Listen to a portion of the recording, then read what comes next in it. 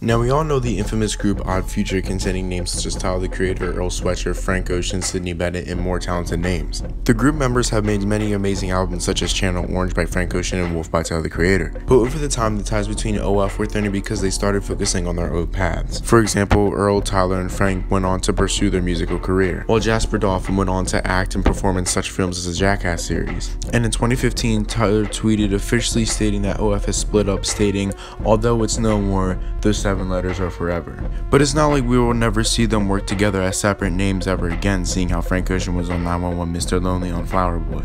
And that's how OF disbanded.